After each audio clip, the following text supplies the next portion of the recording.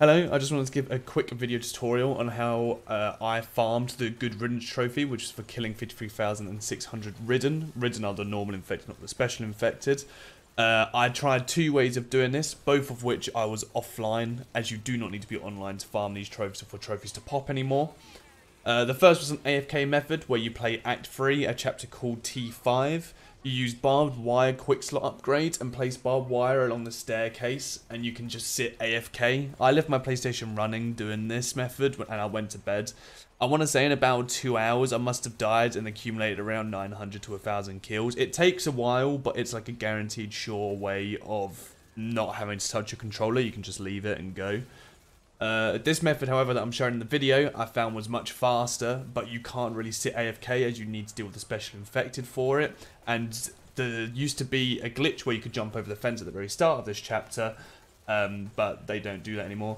This chapter is called A Road to Hell. I believe it's also in Act 3. What you want to do is basically load up a melee build. I'll put the melee build on the side here so you can copy what I've done. It basically gives you infinite stamina, so you can just hit anything. You don't need to worry about ammo. You want to start the game and just run all the way through straight to the very end where the safe room is. When you reach the safe room, you want to open the safe room door. Go inside it so the bots follow you, so sort of just spam waypoint at the end. Then quickly come back out and shut the safe room door so they're locked in. That way they can't kill any of the Ridden for you. And then you just want to sit down and kill the Riddance, just go ham with your weapon, as you can see in the video.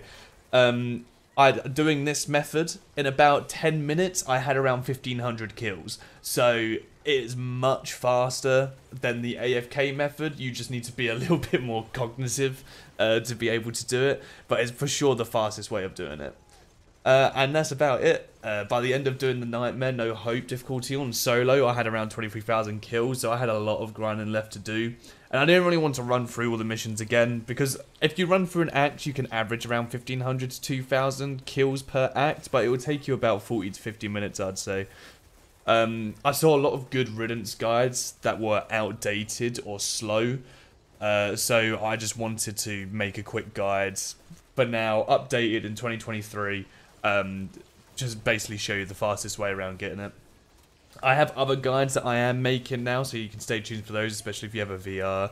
I can also make guides on the best Nightmare solo builds that I found worked for me, because I'd done the entirety of Act 1 to 4 solo on Nightmare.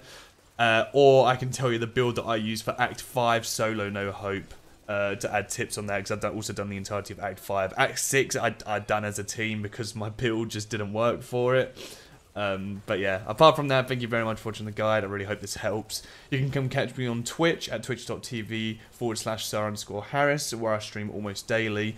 And if you're having troubles with this trophy or you don't want to do it yourself, you can always visit my website or email me in the email address below so we can arrange a price for me to help you out. Again, thank you very much for watching, and I'll catch you on the next one. So take care.